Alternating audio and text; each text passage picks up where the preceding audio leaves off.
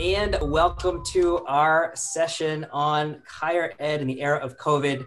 Want to make sure you can see us and hear us okay. So if you can, I want you to write in the chat, share an emoji that describes your current mood. And as you're doing that, I'm going to turn it over to Letha, who's going to kick us off and give us some introductions for today.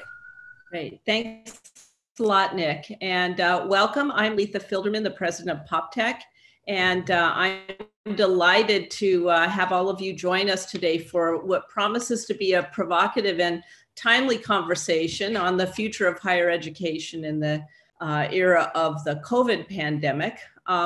We put this session together and it wasn't hard to do because I have to say one of the most popular talks of PopTech 2019 was actually a session that both Mariko and Fred participated in on the future of higher education long before we knew that a massive global pandemic was about to hit. And I went back and listened to their talks, and I have to say, I think they had a lot of interesting comments that sort of served as a bit of a foreshadow of where we are now. And I'm very anxious to hear where they think we're going to be going in the next, maybe it's not a few months, maybe a few years and even a few decades. So I'm delighted, and I don't think we can have three better people at the helm of this conversation who I'd like to introduce quickly. So Mariko Silver is the president of the Henry Luce Foundation, which was founded by Henry Luce, the co-founder and editor-in-chief of Time magazine. And the foundation conducts grant making in leadership programs in Asia, higher education, religion and theology, art and public policy.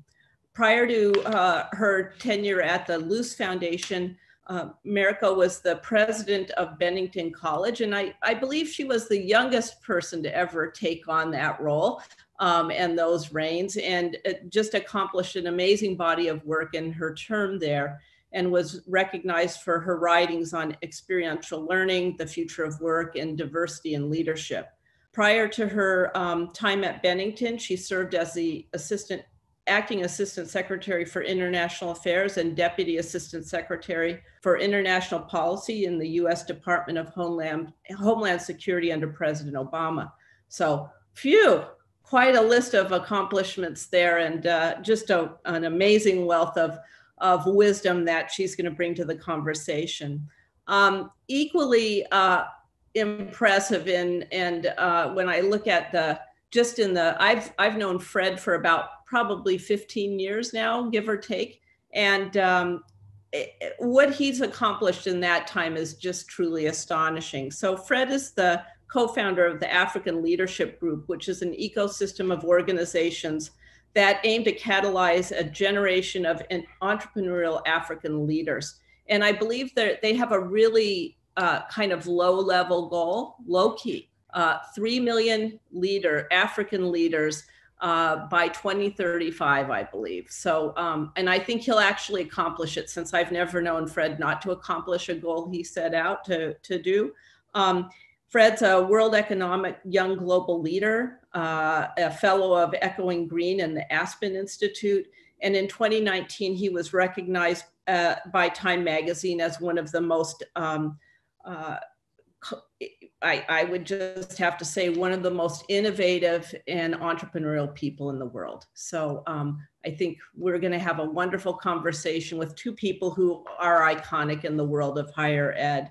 And I'm delighted to introduce my dear colleague and friend, Nick Martin, as the moderator of this session.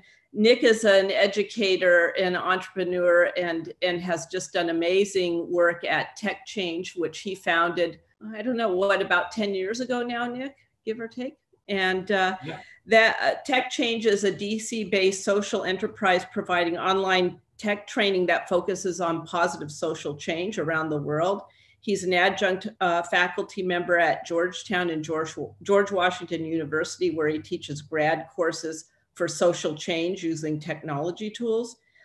He's also a PopTech Social Innovation Fellow and a member of our board. So I'm delighted to have all of you with us, and I'm looking forward to the conversation. So thank you. Nick, I'm going to turn it over to Yeah. you.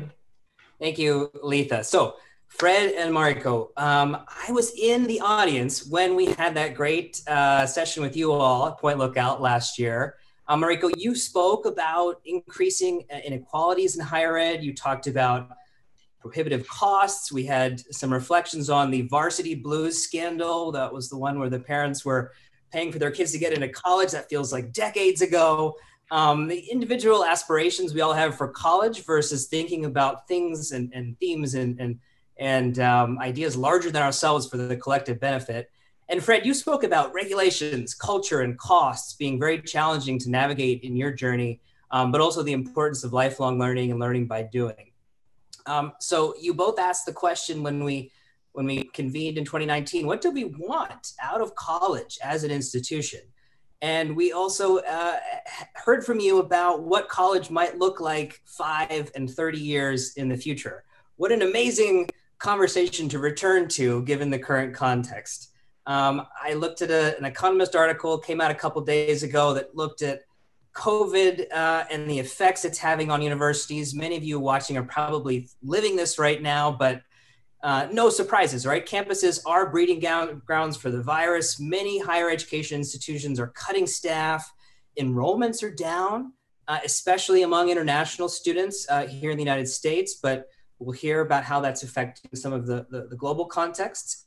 Buildings and projects are on hold, and according to some data collected at Davidson College, less than a quarter of universities will teach fully or mostly in person. So everyone's trying to figure out what exactly online and hybrid learning will mean for their student experience. So our format for today is I'm going to ask 3 questions to each, Mariko and Fred, general bucket questions. Then I'm going to have them each ask a question to each other. Then we're going to open it up for you all to ask some questions. So we'll try and leave about half an hour at the end to do that. As we go, if you do have questions, feel free to ask them in the chat, and I will do my best to weave them in. Okay, so let us shift to the first question here. And Mariko, I will start with you. You spent quite a bit of time in 2019 talking about the sort of existential questions around why we need higher ed. And so maybe you could, for the benefit of starting here, share with us what we mean or what you think of when we say college or higher ed, and is college necessary for everyone? So if I could, Nick, I'm going to just turn that a little bit and say, you know, in 2019, I would say we already were in the midst of a slow rolling earthquake. Lots of people have written about how COVID and all kinds of events, including the killing of George Floyd in the last few months, have accelerated change on a number of levels. Some people say it's good, some people say it's bad. We'll leave that to the side for the moment. I think we're entering into at least a decade of significant uncertainty. There will be pockets of stability because humans can't function any other way, but significant uncertainty. So when we ask what we want out of higher ed, I think we have to ask ourselves over the next decade, both what would we want to change about our premises and understanding about higher ed, or as now the Mellon Foundation calls it, higher learning, because higher ed talks about a sector, higher learning talks about a process. So I think the question of what do we want out of higher learning, what kinds of structures do we need to make available and to whom to accomplish those goals? What are the societal goals? You know, we've often talked about what are the goals for higher ed, but what are the societal goals that we ought to have for higher ed? And what are the ways in which we can both use this period of uncertainty, but also try to help to the best of our ability as a human society, make sure that we don't exit this 10 years with more trauma than we entered with.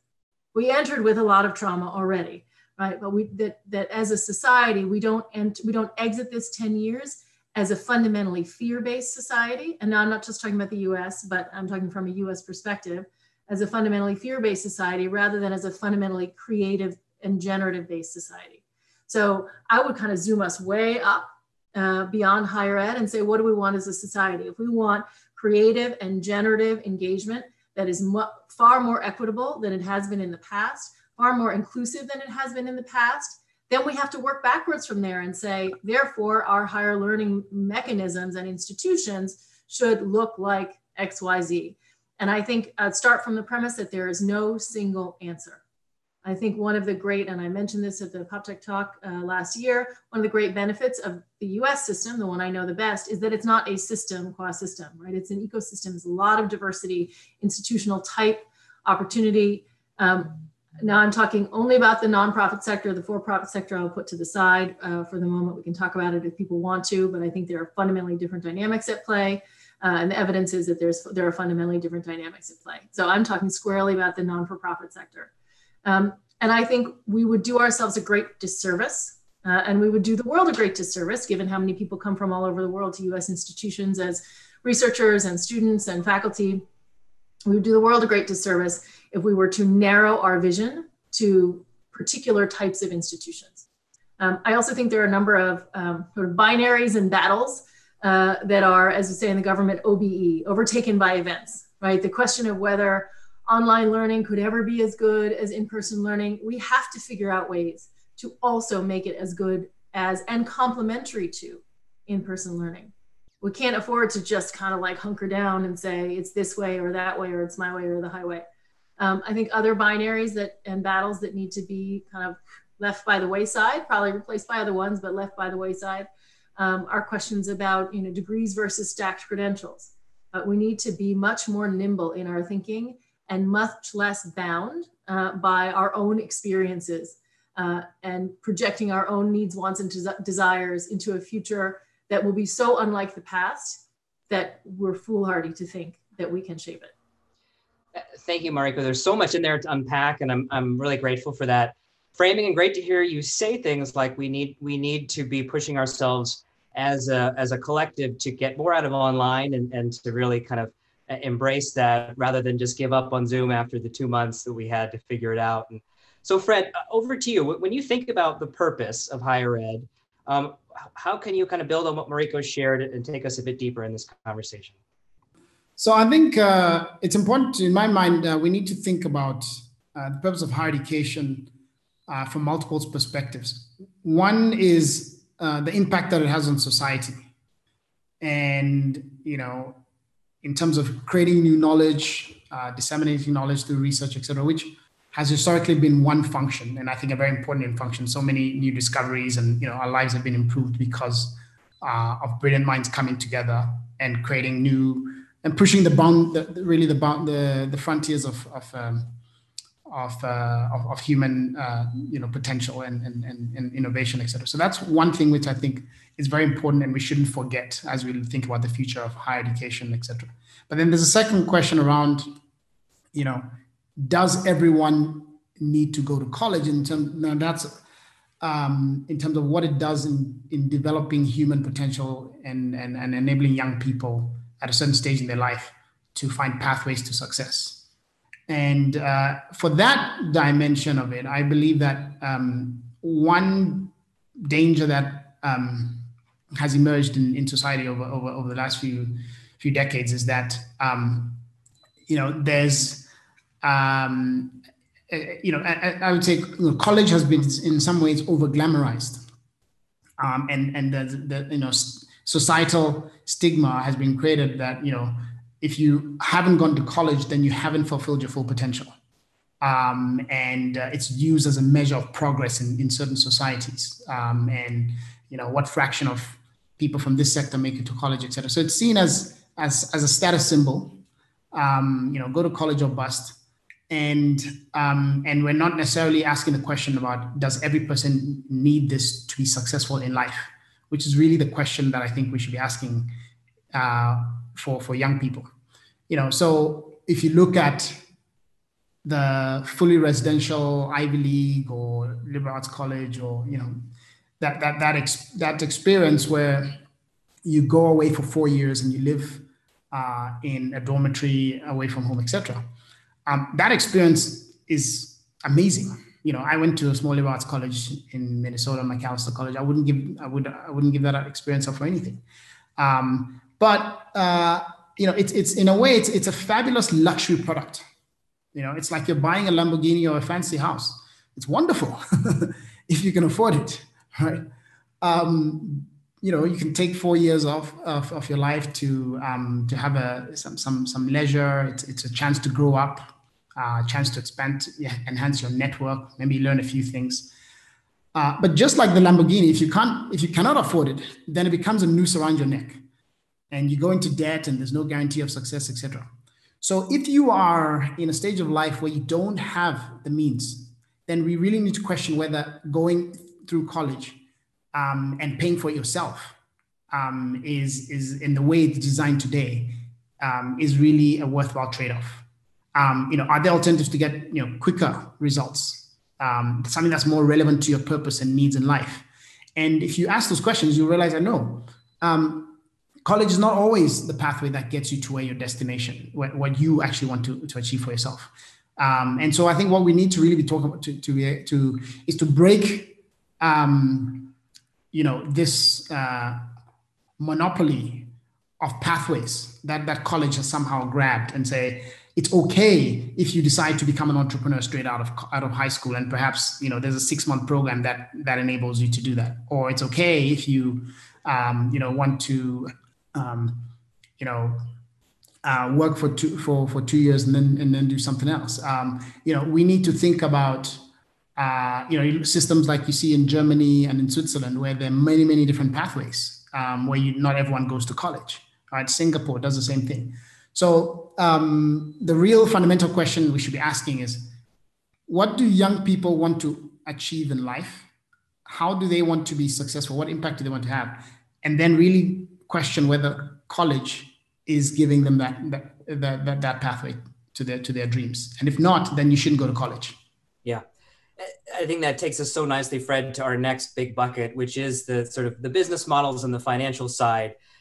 This luxury good, as you describe it. And Mariko, I'm going to come back to you. So in your 2019 PopTech talk, you talked a lot about the growing inequalities that exist in the higher ed landscape. You talked about how college is becoming prohibitively expensive for a vast majority of students in the United States. And yet there are all kinds of other types of higher ed institutions that are serving different types of students at different income levels. How do you see the business models being disrupted now that we are in the midst of COVID? What new additions or insights can you add to this conversation, given where we are today? So I think I'll just riff a little bit off of what Fred said, which is, I think we shouldn't think about college, right? As I said at the beginning of my PopTech talk last year, like, what do you think of when you think of college? Right? We think of college as a certain kind of unit, a closed system. Rather than, as I mentioned before, higher learning, and what is it that people need? Obviously, and this is a whole other conversation, the questions about what college should deliver are not disconnected from the questions about what K-12 education should deliver. And if you just kind of plop college on top of a K-12 system that doesn't enable people to depart the K-12 system and move directly into the kinds of pathways that Fred described, entrepreneurship and so forth, then you have a disjuncture and a problem there too. So just want to kind of lay a marker down about that, and that talking about college as a kind of floating idea is, I think, not enormously productive, which I think Fred did a beautiful job of explaining why we can't think about it as a kind of floating entity. But the conversation, certainly in the United States, tends to think of college as like this thing hanging out over here, as opposed to something that's related to society or related to the K-12 experience. So in terms of disruption, as I said before, I think that a lot of the binaries and the battlegrounds have shifted, and rightly so, away from the online versus in person as the only argument worth having, or away from degrees versus stack credentials, and away, hopefully, from traditional college age students versus lifelong learners, or versus later in life learners. So there was a project at Stanford at the D School where they talked about open loop learning, and the idea that you would be able to move in and out of learning institutions over the course of your lifetime. And I think as a society, we could ask ourselves the question, right, if that's what we want, have we set up the system to do that? And what would it look like to set up the system so that the question is not, does everyone need to go to college, but how does everybody have the opportunities they need over the course of their lifetime to engage in structured learning? So with that in mind, I think COVID opens up some, obviously some really negative pathways, but also some opportunities to rethink to rethink some of that now that colleges can see, traditional colleges can see that, you know, it's possible that the freshman year not only is going to not be what it was envisioned to be, but for some students it might be kind of a total wash, right? There's the admissions pipeline. Most kids coming out of high school are not going to have, or many of them are not going to have grades. They're not going to have the opportunity for extracurriculars that students tend to stack their admissions portfolios with. They're not going to have the kind of contact with teachers that leads to recommendation letters. And so all of the infrastructure from the entry, and also sitting for SATs or ACTs in the US context. So all of the infrastructure coming in is fragmenting and or just dissipating. And then the infrastructure that you enter into is, if you're a traditional college age student going to a traditional four-year institution, also has fragmented. Also happening at other institutions, community colleges and so forth, where, you know, enormous numbers of people get their education throughout life. You know, we had moved in the US towards in some states, free 2-year college with the opportunity to transfer to 4-year institutions, which is part of the, you know, original California vision that worked so well until it was defunded for political reasons. I think for us to think about, you know, what is the infrastructure we want to make in the wake of this? But obviously, even with the announcement yesterday or today about Pac-10 and Pac-12 sports, I'm not a sports person. I think those are right. But 2 of the big football conferences not going to play. You know, hundreds of millions of dollars in revenue. So, you know, there are all through the kind of business systems of higher ed, even the ones that are not squarely in the education bucket, are being disrupted. Certainly in the U.S. And I think we're going to have to reckon with that. And I think the only way, frankly, for us to reckon with that is federal intervention at some point soon. I think we are going to probably have to ask ourselves the question, how many institutions of higher ed are we going to let fail? How many institutions of higher ed do we want to survive? But those questions should be driven by what we want as a society. But every single revenue stream, including football, about which I know nothing, right? Every single revenue stream is being disrupted or destroyed. And, you know, so for some schools, then the only hope is, for whatever reason, and I don't know about this either, the stock market's still up, that maybe donors will still be inclined to give and kind of bridge to the moment when places can really reopen. But I think we have to ask ourselves the question too, how should those institutions resituate themselves over the course of that time? Right? In the US, for example, the federal government certainly didn't use the pause and we all went, you know, reverted to our houses to come up with real pandemic planning and real school reopening plans and so forth. Right? So how are colleges going to use this time when they know many of them are going to be closed for this entire academic year, or certainly a big portion of it? How are they going to use it to rethink themselves? Yeah, helpful to have that meditation, Mariko, and so many great points in there about how this is going to disrupt business as usual, but also great to be able to zoom out and say that not every university or college is the same. We're really talking about a spectrum of actors here, all of which will be affected. So Fred, when we caught up with you last year, you in your talk talked about how the average student in the African continent has about $1,300 a year to go to college. And you gave a great story about how you'd opened up a campus in Mauritius and it was $15,000 when you started and you were able to get the cost down, but actually able to zoom out and think about learning, not just as a single event, but a really lifelong process. I think you used the framing, just-in-time learning versus just-in-case learning. And that was really powerful last year to hear that. So I'm curious, turning it over to you here, how the pandemic is affecting your business model, the ability for your students to attend university, and what other effects are you seeing on the financial side? Well, on the financial side, I think that, you know, this is it's actually a great moment for society. I'm not sure it's a great moment for universities, because it's going to force universities to do things that they've been dragging their feet on for a long time. You know, they say that crises have a way of accelerating things you've been dragging your feet on for a long time. And that's what I think this pandemic is doing. So, constraints really drive innovation.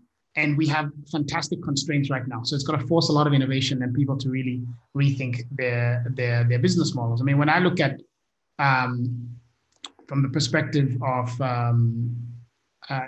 so in our case, we're actually going even more disruptive. Right, we were already trying to disrupt things, and we are using this moment where people are a lot more open to disrupt even further and to lower the costs even further than where we were, and so that it can become a lot more accessible. But if you think about, what's happening globally, I believe that we need to look at reimagining business models in three main ways. Firstly, is how do we reduce costs? We need to massively reduce the cost of higher education. And I think that can come from unbundling it, right? Because today you have, within one institution, you have a research institute that's trying to create new knowledge. You have a social or country club that is just a place to hang out and grow up and enjoy walking out in fields. You have a sports facility or a sports franchise. You have a learning institution, all of this in the same, entity, and customers are having to pay for this, right? And I think that so there's some opportunities to unbundle and really think about what does each segment need, and then how do you then pay for those separately, right? So I think that's one, because there's a very messy cross subsidization that happens in higher education today. And I think that needs to stop, and we can be much clearer about exactly what people are paying for. The second thing and of course, technology and reimagining pedagogy is also very, very important in reducing that cost. The second thing that needs to happen is we need to reimagine how we pay for college, especially with respect to students, and really explore things like pay it forward models, where things like income share agreements and other models, like we are actually leveraging a subscription model for higher education now. So you don't pay for upfront to go to our institutions, but after you graduate and you get a job, you pay a subscription to us for 5 to 10 years, and you engage into we've built a talent agency that's connected to our institution, and when you graduate, you pay a subscription fee to that talent agency, and we continue to manage your career for 5 to 10 years, but the revenue we get from that is what funds the education. So you don't pay for it up front, and you are only paying every month when you're employed. So it's a pay for success model. And these are the kinds of things that I think we need to push the sector to do. And then the final thing I would say is, to the extent that there's public sector funding, like from governments, we need to move towards more pay for success models, where we are actually valuing the contribution of a higher education institution to society. Are you moving people from certain income levels? Are you reducing inequality in society? Then we pay you. Are you creating innovations and entrepreneurs? Are your graduates creating jobs for society? What do taxpayers need to justify the investment they're making in you, and hold the universities accountable to that? And I think, so these are the three things that I think need to change. I love that, Fred. And I think it does take us kind of naturally to my last question, which is what does that future look like? And Marika, when we asked you on stage, we kind of said, what does 5 years down the road look like, and what is 30? And I'll recap a couple of points you made here. You said, there will be a push to do more online in 5 years from now. There will be a number of disruptors in the field. We'll see a few mergers and closures, but we definitely have to continue to ask who institutions are actually serving, and are we using tech as a substitute for quality? That was a kind of reflection you left us with. As you zoomed out 30 years, you said there's real systems change at stake. There's a lot more mergers. There potentially could be a revival of some of the liberal arts models that exist today. But that a lot of this is only possible if we really are thinking about policy and thinking about federal intervention. And you did mention that earlier today. So I don't know if that's a place where you want to start, but the floor is yours for thinking about what that 5 and what that 30-year horizon now looks like for you, given COVID. How much of it changes, if anything? Yeah, I mean, part of me feels like the 5 and the 30, it just all collapses into this, somewhere at the end of 10 years. We may see a lot of those dynamics. Some of them are going to move faster. I think the mergers and closures is going to move faster. I do worry that we will come out at the end of 10 years if we keep using a certain kind of logic around the value of higher ed and don't always come back to what do we want for society. We could lose places like, we could lose visual art programs, we could lose art history programs. Those things actually are essential to the fabric of society. And so there's the jobs piece, which Fred mentioned, which obviously is enormously important, and the economic success piece. But these other elements are incredibly important too. You know, I mean, I won't name any names, but like pick your favorite tech person who dropped out of college, who had they maybe stayed in college, maybe they would have taken, I don't know, an African-American history course. Like maybe they would know a little bit more about, you know, interpersonal sociological dynamics. They might have known a little bit more going in about structural racism, right? So there are elements of the educational enterprise that are about not just your own self-awareness, but awareness of society and dynamics of society that will make then, I think, you know, better tech, better entrepreneurs, you know, better job creators. And the measure shouldn't just be economic. But we are not, at least in the United States, we're not set up as a society to look at ourselves that way. So one of my hopes, maybe it's a vain hope, but one of my hopes for this decade of uncertainty is that we will shuffle out some of those things and start to identify things that are societal and not just economic, though they have an intersection with things economic, that are values that we would like to articulate and we would like to advance, which doesn't mean everybody has to believe the same thing.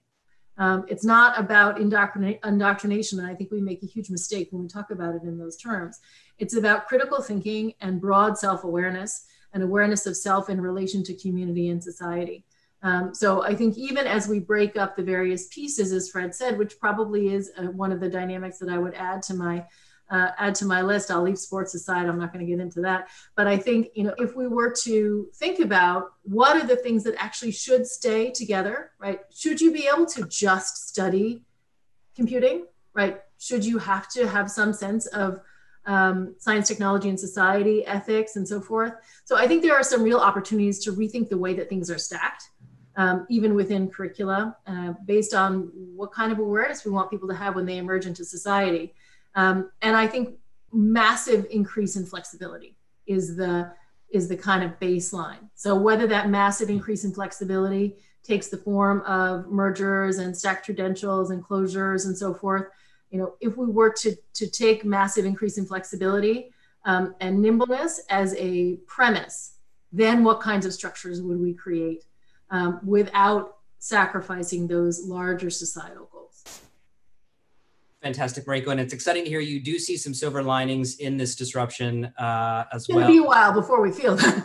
It's going to be rough. It takes some time, and certainly that echoes some of Fred's sentiments as well. But Fred, you famously said on stage last year, you said something to the effect of, we don't have 30 years, we have 6,000 days. And you underscored the urgency of needing to really create a new category of higher ed across the continent.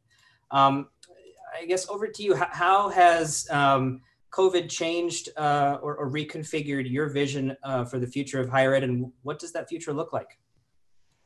Yeah, it goes back to what I was saying earlier about how constraints drives innovation. So this is yet one more constraint. We didn't have time before. We had a growing youth population. We didn't have resources. We didn't have faculty. So we had to reimagine things. And now one more reason to reimagine is COVID, right?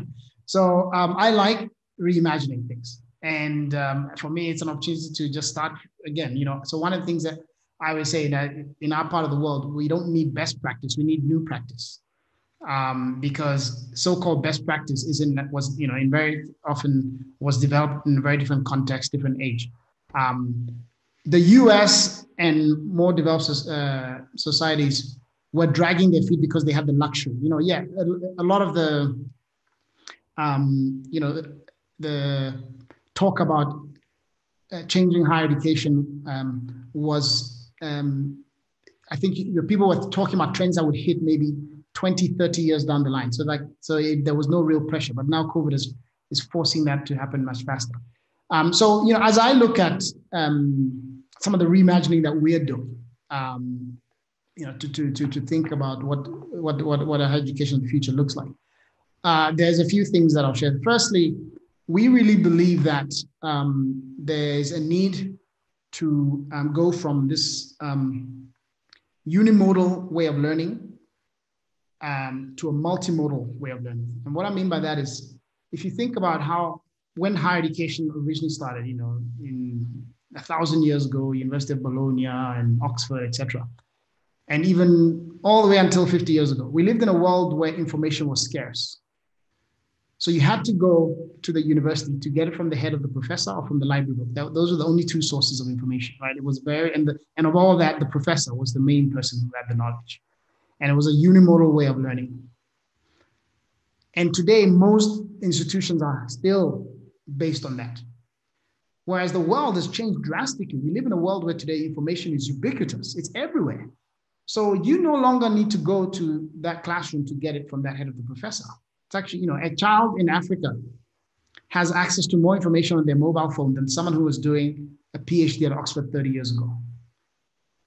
And yet institutions haven't recognized that. So the way I look at it is, we now have an exciting opportunity to shift the focus of the learning from the professor to the student and put the student there and then let them learn from multiple sources. They can learn from content from the best universities in the world, and you're not only stuck with the content that they have. They can learn from their peers. They can learn from projects. They can learn from experts. They can learn from so many different things that they now have access to, thanks to technology, et cetera. But really saying, build a system not around a scarce resource of professors, but around an abundant resource of students. And then suddenly that makes it infinitely scalable and drastically reduces the costs. And also, by the way, increases student engagement. The second thing that I really believe in is that there's a need to move beyond education to think about how talent is developed and how people become successful in life. And, so the Center for Creative Leadership, for example, recently they've done some research trying to understand, looking at people who are successful in life, what are the things that really contribute to their success? And they find that to develop skill in a certain area, only about 10% of it can be learned in the classroom through formal learning and training. 20% comes from what they call developmental relationships with your peers and your mentors and your coaches. And 70% comes from experience. We learn best by doing. But yet today, most of education is focused on just that 10%. So we're unlocking 10% of human potential. And so what we're trying to do is really unlock the 100%. So spending a lot more time out of the classroom, engaging your peers, think about different coaches, et cetera. And then more importantly, getting people to learn by doing, right? Through projects and internships, et cetera. So that's the second thing. The third thing I would say is, historically, students would come to a university and be given a menu of academic disciplines. Yet, we really believe that what we need to be creating are not people who have memorized facts and figures, but rather problem solvers.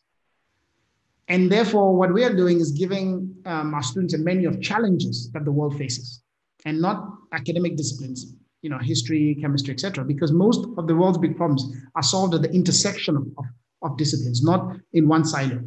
And so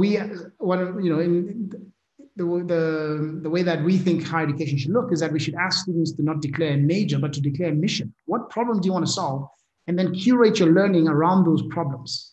And then that ultimately develops a problem solver, which, by the way, I believe is the best defense against artificial intelligence and automation, because now problem solving is always going to be in fashion, even when the computer steals your job. You can just learn new skills. And if you learn how to learn, then you can adapt as the world changes. Lifelong learning, we talked about that. We need to create a system where you never graduate. You enter, but you're always learning. So you get some skills, you work for a few years, you come back, you get more skills, and you're always part of the institution. You never graduate. I talked about new models for payment. Finally, I think that we also need much more explicit focus on character and values as part of what the institution should be doing. Because today that's seen as it's almost an accidental offering. Yeah, it's fine because if you get the character values. But the people who are coming out of higher education institutions are the future leaders of society. They're making decisions that affect everyone in society. So the university cannot leave it to chance that they have the right values and the right character. And especially with technology that is increasingly making decisions, we need to make sure that the right values are being coded into that technology in the first place. And so that is another thing that I think needs to change about higher education.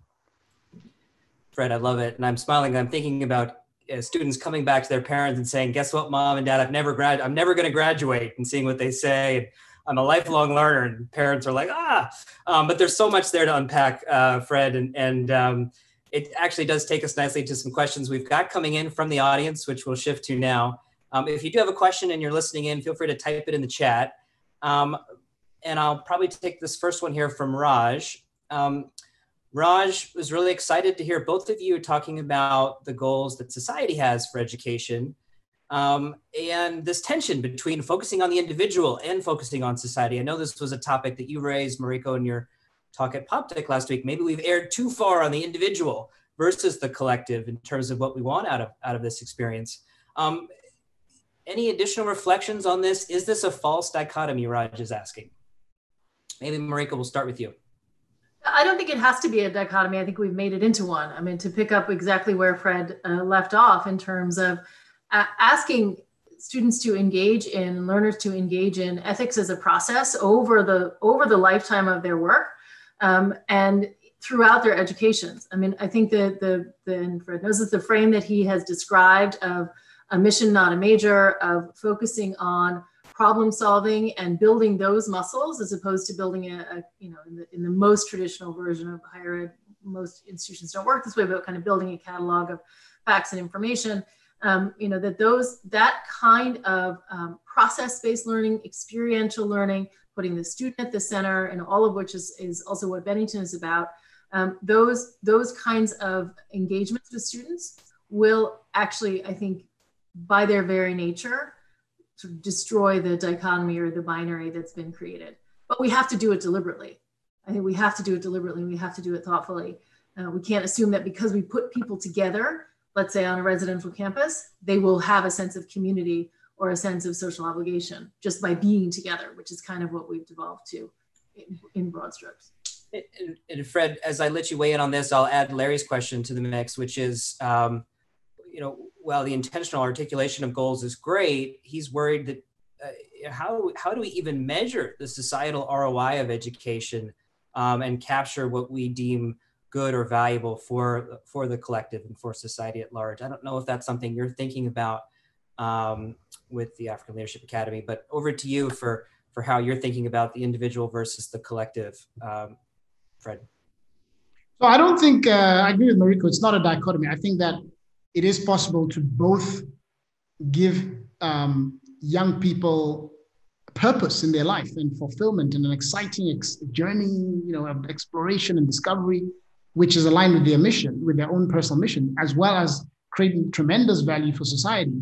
And that's why, when we started out, we said, what are the biggest challenges that Africa is facing? And we came up with a list of what we call the 7 grand challenges of the 21st century. These are big problems that we have to address, like urbanization, healthcare, climate change, governance, youth unemployment, and then we also have another list of what we call the 7 great opportunities, which are the low-hanging fruit where Africa has been blessed. Things like agriculture, the empowerment of women, wildlife conservation. These are all things that society is benefit from. And so we said we want to create problem solvers who are going to solve those problems for society, and we're going to enable those opportunities for society. And so the output are people who are hungry, driven, and excited to solve problems for society. And they're using this experience to gear up with the courage, the resilience, and the knowledge and the networks to be able to solve those problems for society. So in that case, you have a fulfilled individual and major problems being solved for society. And in doing that, I don't see a dichotomy at all. And the other question about how do we measure the impact to society? I think some things can clearly be measured. You can look at the number of lives that are touched by innovations that are coming out of graduates from a university or from the university itself. You can look at number of jobs being created by entrepreneurs coming out of it. You can look at feedback from people who are hiring graduates, etc. There are some very tangible things you can measure to see whether the university is adding value to society. But there are also some things that we just have to do on faith, and that we just have to know is good for society, like reading history and learning about, racial inequity and things that, you can't immediately measure, like leadership, right? How do you value a Nelson Mandela, or how do you value the cost of bad leadership like we're seeing in some countries around the world today, right? So these are things that, you just cannot put a price tag on and you cannot measure, but we just know they're good. Sometimes they say that some of these things, it's like love. You can't quite measure it, but you know it when you feel it, right? I like that a lot. This is a great metaphor. So let's take a comment and a question from Christy next. Fred, Christy loved your just-in-time framing and was really struck by the disruption, Mariko, that you outlined, feeling like it's so necessary, but also just totally overwhelming, all that's going to be required. So she's curious how the federal intervention can work and at what speed. And so curious to kind of have Mariko take us deeper on what that could look like in the US. And Fred, I think it'd be interesting to see how you're seeing intervention in the form of donors and other types of financial institutions ramping up your work, impacting your work, and the speed of that. But over to you first, Mariko. So I would say, I think, we, in the US context, which is the only one I can speak to at a federal policy level, I think really taking, in a sense, the principles that Fred just outlined, centering the student, thinking about in new ways, the ways in which we can support students to have a sustainable financial engagement, rather than a sustained financial engagement, which is what we have now, paying forever, right? A sustainable financial engagement with the higher learning infrastructure in a way that actually encourages people, rather than what we do now, which is sort of shame them, right? Encourages people to engage in lifelong learning and really supports that engagement in a robust way. It's one of probably the most effective I'll use this phrase, social welfare programs we could create would be to support people to learn and support people to engage in exploratory learning throughout their lives. Right now, we don't have an infrastructure to do that. I mean, that is a fundamental financial miscalculation, I think, at the federal level. If we had something like a GI Bill that actually was equitable and didn't leave a whole bunch of people out, leave that to the side for the moment, but a GI Bill that wasn't premised, for example, on necessarily military service, but perhaps national service. And that could be either administered federally or it could be administered by the states. And there are a number of ideas out there that take the concept of student loan forgiveness, but build them into, and it may be that for a certain generation, that is absolutely what we need to do because the ship has sailed and they're carrying too much debt. And by the way, those young people are the people who, for those of us who are based in the US on this call, they're going to be paying our Social Security in the current system we have now. And if we keep them down financially, they're not going to be able to pay for our Social Security. So we should be deeply concerned about their financial success. And we may want to pay up now so that they can support the system going forward. That having been said, there are also opportunities to change the system, like creating a national service option that genuinely comes with the kind of financial support that would enable somebody to engage in lifelong learning and engage in getting whatever kinds of credentials, to Fred's point about not shaming people, right, to get to whatever kinds of credentials they feel they need to move forward in life. And I'll just pocket out, I have, there's a lot of negative evidence about the for-profits. I think much heavier regulation and oversight of the for-profit education industry is also a necessary element of this. And Fred, you're working across many countries and contexts. You spoke last year at PopTech around the challenges and the barriers that you were facing on regulation. How are you thinking about this policy question? Do you have government partners that are funding your model, and how do you see that evolving? Yeah, so one of the greatest barriers to innovation has been the regulation, the regulatory system, because it's essentially been a bit of a cartel, right? Where existing higher education institutions, especially in the US, I think you have 5 different regions or something like that, right? Where existing higher education institutions determine the rules of who else can enter the sector. And they decide who gets accreditation, who doesn't. And therefore, there's a natural tendency to entrench the status quo. And then in other parts of the world, it's government, who actually decide who has the license to award degrees or not. So that license to award a degree historically has been based on inputs So a lot of accreditation regimes look at things like how many professors do you have? How many library books do you have? How much land? I mean, in some countries in Africa, in order to get accredited, you need 100 hectares of land. Otherwise, they will not accredit you. Sometimes they will say, the director's office needs to be 5 meters by 10 meters and your office is not. So you're not getting accreditation, right? Things like that, which are just so archaic, but prevent, new institutions from being born and new methods. So we need to really change the accreditation system from being input-based to being output-based, because universities will respond to that. If you're now being measured on how much value are you creating to society and how are you transforming the lives of young people and et cetera, the things that we actually want universities to do, and how much innovation is coming out of you, et cetera, then suddenly, it'll actually enable so many different models to be born, which will deliver on that end goal and not be fixated on this one picture of what success looks like. And that, I think, is a massive thing that needs to change. And I'm on a crusade to change that across Africa and around the world. And then the second thing that needs to change is the way donors fund, institutions.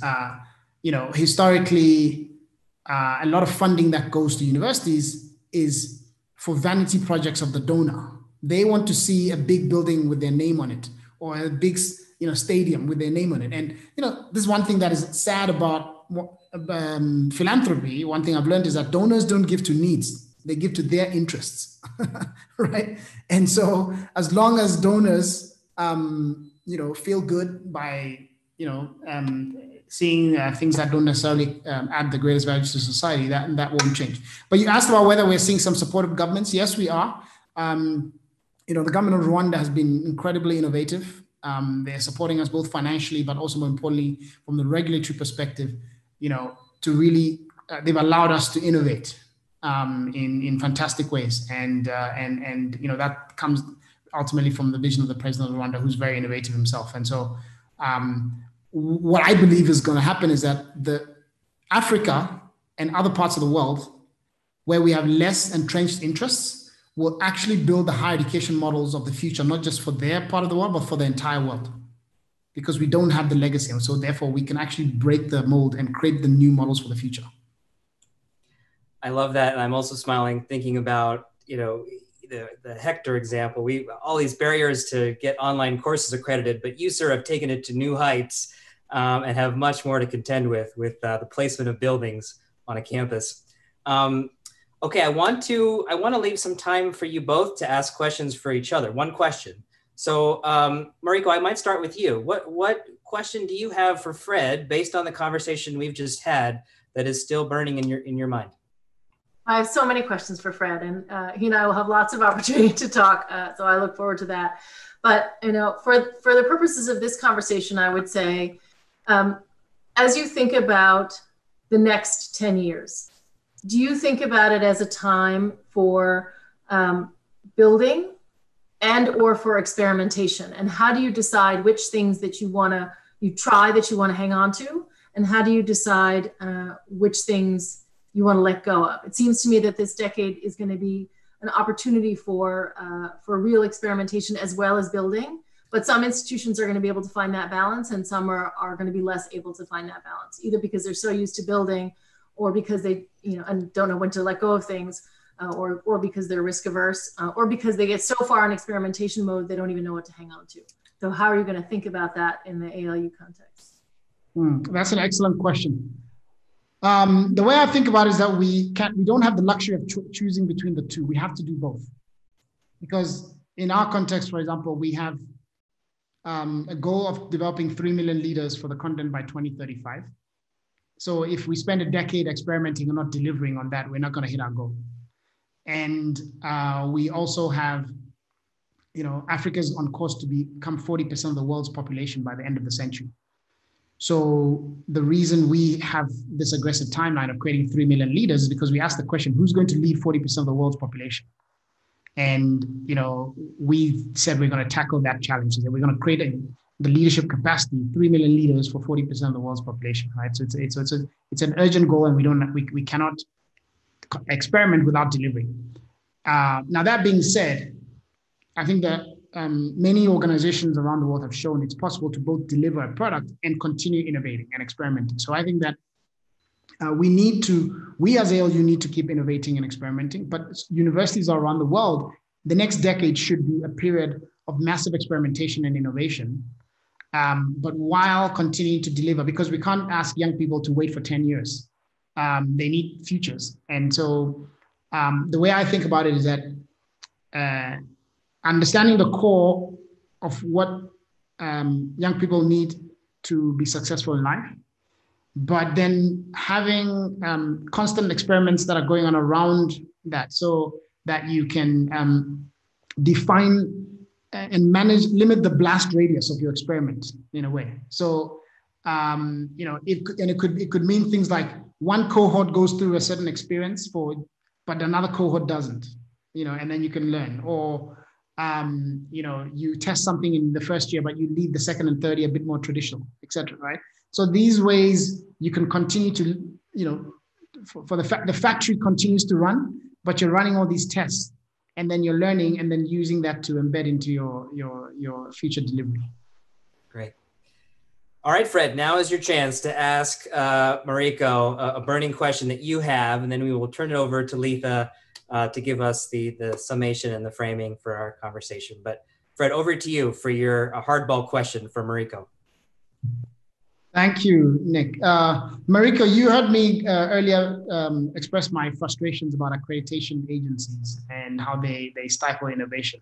I know you were formerly on the board of one of the accrediting bodies in the US. So from your experience there and what you know about accrediting agencies, what's it going to take to change the bodies that are really setting the standards and creating the incentives for where higher education goes? What's it going to take to change? Yeah. So first, I was on the New England Higher Education Accreditation Body. And one thing I'll say is, you pointed out that there are multiple regional accreditation bodies. Now, this is obviously in the US, that they're very different. You could argue there are some upsides to that. There are also some downsides to that, but they're very different, both in terms of how they're run, in some cases, what they're looking for, and who they put on the accreditation body. And it's that last one where I think, at least based on my experience, is the enormous difference maker, right? If you put people on the accreditation body who are innovative thinkers, who are interested in stretching the limits, who aren't hidebound by the existing structures and the existing status hierarchies, and that's really important, then I think you can have accreditation bodies, and I think New England, I'm biased, but I think New England did the best job of this of the regions. You have accreditation bodies that are willing to experiment with institutions and really are engaged with institutions in supporting those experiments, not financially, but supporting the thinking of those experiments and being flexible in their own thinking around how the accreditation standards can be met in a wide variety of ways. I think if all the accreditation bodies had that as a remit, then that would make some significant change. But so much like everything else, and we can talk about systems and structures and institutions till we're blue in the face, they're all made of people, right? It's the people who are in the room that matter. And I think for too long, most accreditation bodies have been very narrow in their thinking about who gets to be in the room, what kind of credentials and perspective you need to be in the room. So the kinds of questions that then get asked of institutions when they come up for accreditation, can be thoughtful, creative, engaged, or they can be rigid and bureaucratic and arcane. So much of it depends on people. And I think sometimes we forget, I can't speak to the kinds of regulations that you mentioned about, your office has to be, 5 by 20 or whatever. But, if somebody has the power to change that, should they so desire, right? Should they not feel that their ego or their power or whatever, or their own personal status is attached to their ability to come with the tape measure and measure your office and then shame you, right? So I think we have to remember that these are organizations that are peopled, and every institution, every entity, every rule, everyone, other than maybe gravity, right? Those are all created by people, and we can change them We just have to decide that that's what we want to do. And I think it's easy to kind of reify them and say, well, they float over here, rather than thinking through the peopled systems and how people can be moved to change them, sometimes just by changing the people. Yeah, I'm snapping over here on my screen in approval. That was so much wisdom, right, Fred? Yeah, both of us. Everyone's snapping over here. Letha, with a minute or two we have left, if you can give us your take on this amazing conversation we've just had. My usual mode of operation here is to say, I'd like to put forth a call to action, because I think that you're both touching on some really important issues. And I would hope, and it's part of PopTech's DNA really, to inspire collaboration between its key members and community. And I would really hope that you two find some way to join forces to formally think about this notion of the future of higher education. I mean, I think we're sitting here with two amazing architects, and I'd kind of like to put you guys on a retainer to think through the next 10 years. I mean, you're both already doing that. So my biggest hope and call to action is that you somehow find a way to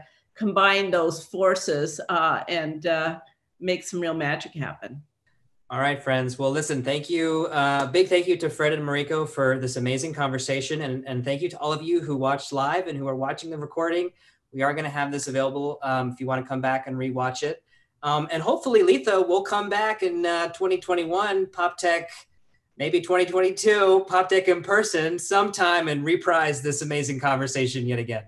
Fabulous. Well, I'd like to thank everybody for their time. I know it's late for Fred, and I happen to know he's been going pretty much all day long. And Mariko, I'm just delighted you took time out of your busy day to join us as well. And I'm banking on 2021 for PopTech in person. So there. All right. Thank you all. And with gratitude.